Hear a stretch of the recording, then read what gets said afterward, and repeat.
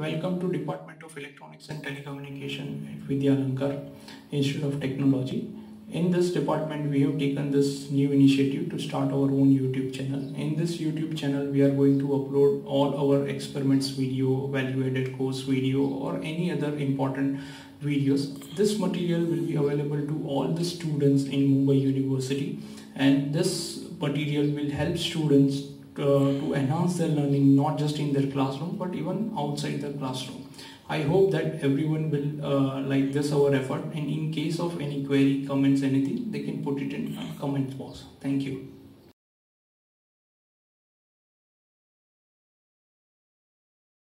Hi guys, welcome to VLSI lab. Today we are going to discuss the implementation of NOR using CMOS. The equation of NOR is given as y equal to a plus b. Now we are going to consider only a plus b.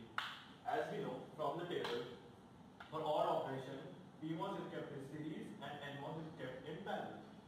So as we see, the PMOS is in series and NMOS is in parallel. The junction again. So this is the output obtained. Let us draw the stick diagram. This is the circuit diagram of NOR and this is the corresponding stick diagram of NOR. The stick diagram is again made from 4 different lines: VDD, PMOS, NMOS and ground. Now here the input are given through polysilicons, which are A and B. The direction we consider here is from A to B.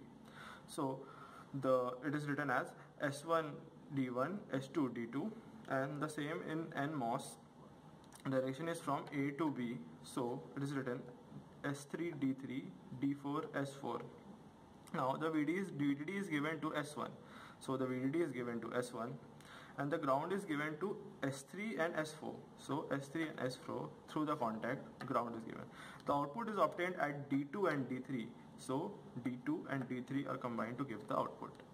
And the dotted line here represents the N well. Now we are going to draw the layout of NOR on microwind.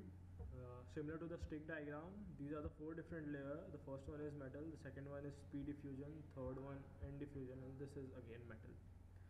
So in order to give the inputs, the polysilicon is selected from the palette. Since we are going to give 2 inputs, we give 2 polysilicon. We are going to draw N well. So yes, the N well is now constructed. Now as per the stick diagram, we are going to connect the metal to the P diffusion. Now similar to that, the metals are connected to N diffusion too.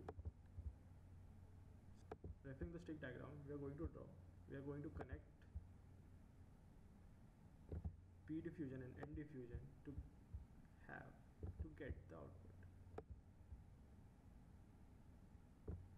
Referring the stick diagram, we need to give VDD to this metal and VDD to the N well, and the lower metal is grounded, is given ground, which is my VSS.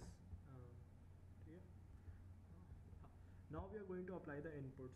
As we know, the inputs are applied at polysilicon, so we assign the clock 1, which is A, and then clock 2, which is B. These are the 2 inputs.